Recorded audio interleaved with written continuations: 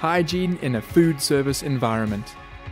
As someone who works in the food service industry, the following lesson will outline some non-negotiables or absolute rules which must always be followed when working with or near food. The reason why they are so important to understand is because unhygienic practices can actually cause a guest or a colleague to get seriously ill or even die, and so it is a serious matter. So, in this lesson, we're going to look at what bacteria are, how spoilage bacteria are spread to food, and what you can do to prevent the spread of bacteria when working with food. What are bacteria? Bacteria are very tiny organisms, invisible to the human eye, and are often simply called germs.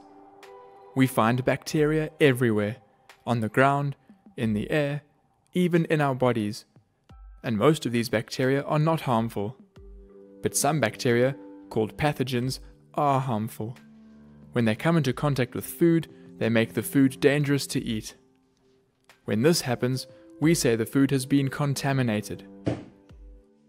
If a person eats contaminated food, the pathogens get a one-way ticket into the person's body and can cause food poisoning, which in some cases can even kill the person. This means that as people who work with and serve food, we must do everything we can to prevent the spread of pathogens.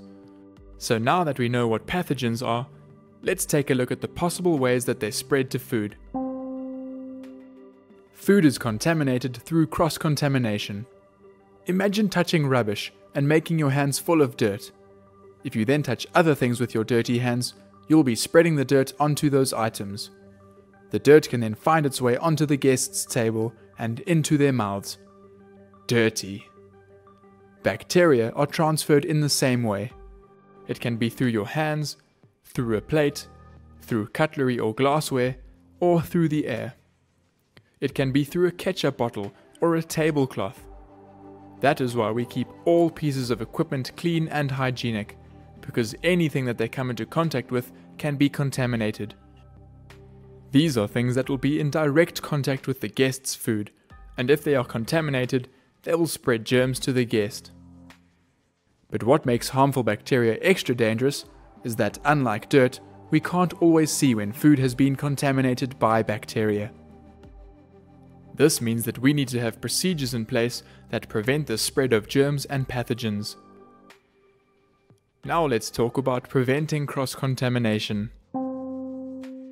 Spoilage bacteria don't only contaminate food and other surfaces, they also multiply or increase in number under certain conditions. In the same way that humans have difficulty surviving in scorching deserts or freezing snowstorms, but do well in conditions that are not too hot or cold, bacteria also need specific conditions to grow. Just like humans also need food and water to survive, bacteria also need a specific environment to survive and increase in number. They need warmth. Bacteria multiply most between 5 degrees Celsius and 65 degrees Celsius. This is known as the danger zone. That is why we refrigerate food, to keep it fresh and often cook food before eating it. They need moisture. Bacteria grow very well in damp or moist conditions, but cannot survive in dry environments. Lastly, they need time. Bacteria multiply by splitting in half. This means that they can double every 20 minutes, so that in just 6 hours, one single bacterium can become 1 million bacteria. Knowing this, doesn't a steaming rubbish bag full of leftover food left in the sun for a few hours sound like the perfect place for bacteria to grow? Or what about your warm, damp hands? Or even your mouth?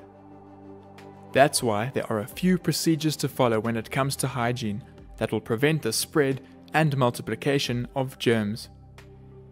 Keep your body clean and hygienic. By practicing personal hygiene, you know that you have a clean start.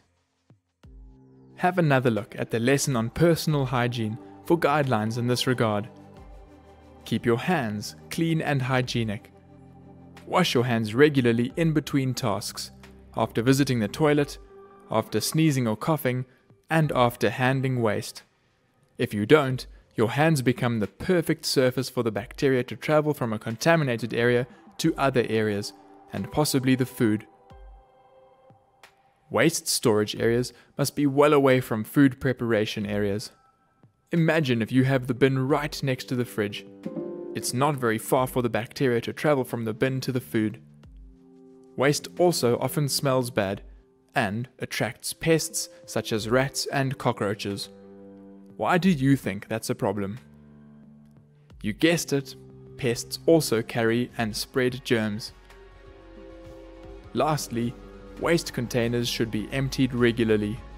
This prevents too much waste, and therefore too many bacteria from building up in the waste area. These containers themselves must also be cleaned regularly. Well done on finishing this lesson on hygiene in a food service environment.